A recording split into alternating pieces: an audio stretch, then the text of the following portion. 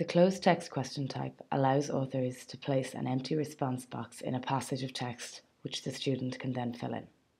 We can begin by entering the instructions into the Compose Question area. Under this is the template markup area. By default, lorem ipsum will appear here, but you can replace it with your own body of text. In this case, I will copy over a small paragraph of text. From here, I can remove words within the text, replacing them with a response box. You can create as many response boxes as you wish. To do this, you can select the OR button in the editor or use the keyboard shortcut, which is _. I can then add these words to the validation section below.